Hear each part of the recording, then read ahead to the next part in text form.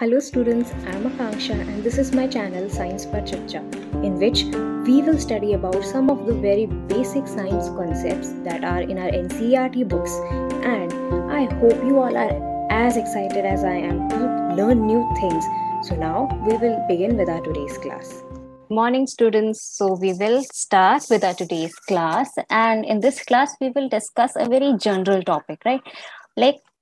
Very general. You can see this all around you, and you must have heard this word a millions of times, and that is work done. So today we will discuss in our class about work done. So now moving on ahead, let me put my let me put my slide on slideshow mode, and then we will begin with our class. So yes, okay. So today's topic is work done, right? So now moving on ahead, we will see what work done actually is. Okay. So yes, work done is whenever a force moves something over a distance. So here I have in this definition, I have highlighted two important words, right? First is the force, and second is a distance. So whenever we apply force to an object, it moves to a certain distance, and if that object moves to a certain distance, then there will be work done. Okay, so I will give you an example, right? Okay, so first, if I have this book right here, this copy in my hand, and if I move this book from one place to another, right? Like I am lifting this book up, right? Like as you can see, I'm lifting this book up, or I'm pushing this book towards downwards, right? If I'm lifting this book up, right? So I'm applying some force from the below. As you can see, if I'm lifting this book up, I'm applying some force and I'm lifting it upwards. So yes, and as I applied force to this book, it moved it moved from a certain distance to a particular distance, right? So when I'm applying force, like right now it is here, but if I am applying force to it, and it moves upwards, right? So now before it was here at this level, and when I applied force, it went to this level. So this was the distance covered by this book when a force was applied. So this was the work done, right? So yes, these two were the major points. First is the force, and second is the distance, right? So whenever we apply a force, like some force to an object, and then that object moves to a certain distance, then we can say that yes, the work done, some work was done by the object. So yes, this was all about work and its definition. And in this definition, there are two keywords that you have to remember carefully, right? And yes, must remember these two key points. First is the force, and then is the distance. If you will remember these keywords, then definitely you will be able to deduce its formula later on, right? Okay, so now there is a little note, and this is also a very important note. You have to remember this note also. And that note is, like, if the object did not move, right? Did not move. As you can see, it did not cover any distance. It did not move, even though force was applied, right? Even though we pushed an object, but it did not move to any distance, it stayed still. So in that case, there will be no work done, right? And we will see certain examples of it ahead, like how can this be possible? Like we are applying force, but an object is not moving, and how is that possible? We will see in the further examples, right? So yes, we will be moving on ahead. Okay, so now, as you saw, definition of work. So yes, there are different situations given here, and in these situations, you have to identify like in which situation there is no work done. And for no work done, what was the criteria? That the object is not covering any distance. So yes, okay. So now we will see one by one these situations, right? So first situation is like a person is riding a skateboard. So when a person is riding a skateboard, yes, he's applying some force to the skateboard with his leg. Then only this skateboard is moving towards the front direction or towards forward direction. So yes, force was applied. And yes, if a person is riding a skateboard and applying force, the skateboard will move forward because it is having wheels and force is applied. So yes, So the first statement, in this statement, yes, there is some work done. Okay, so this was all about the first statement.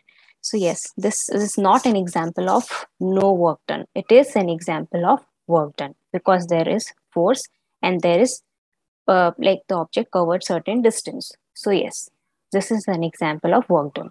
Now moving on to the second statement, here we can see uh, you are carrying two bags in your hands and not moving. Okay, I will show you what that means if you're confused. Okay, so here, if I'm just like holding this book in a certain like in a certain position and I'm not moving it, just holding it into a certain position, and then I'm holding it for 5 minutes, but I'm not moving it, just staying still like this and holding this book for 5 minutes. So will there be any work done in this? The answer is no, there will be no work done because yes, I'm applying force to this object by carrying it for a certain time period, but there is no motion. There is like this book did not covered any distance. So yes, like this book, it was kept stable at a certain position. Similar example, like you are carrying two bags, you are just carrying it or just holding it, but you are not moving those bags. So yes, in this example there is no work done because like the object did not cover any distance. There was force applied, but there was no distance change. So yes, this is an example of no work done, right? Okay, so now moving on ahead to the third statement, cutting the vegetable using knife.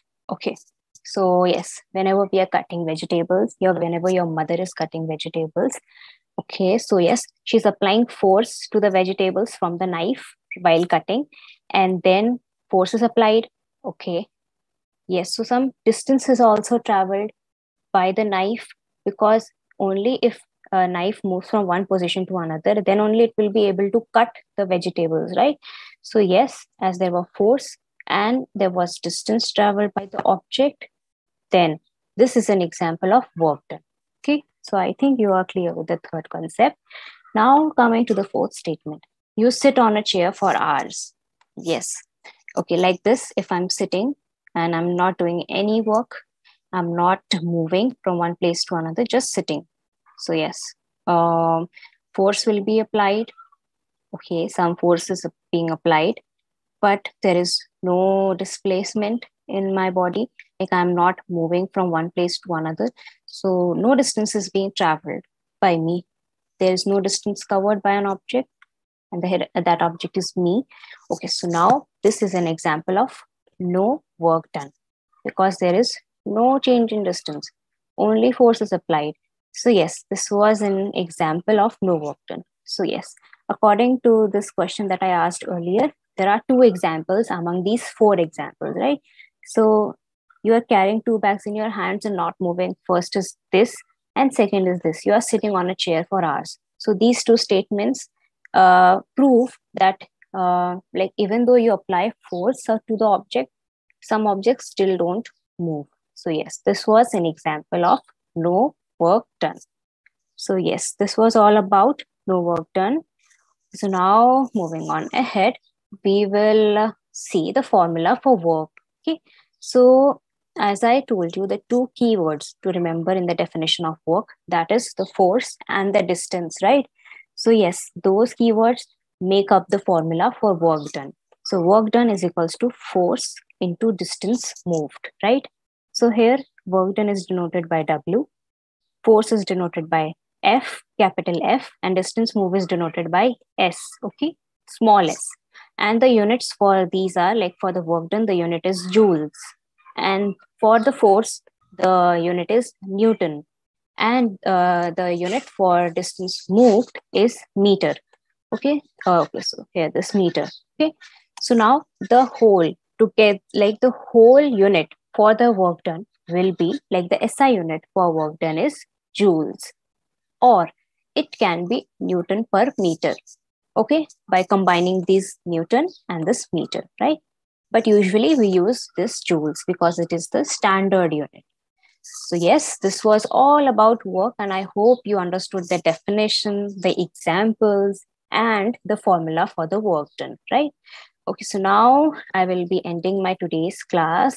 Okay, thank you for watching my video, and please like it and comment on it. And like, if you have any doubt regarding the video or regarding the topic, you can ask in the comment below.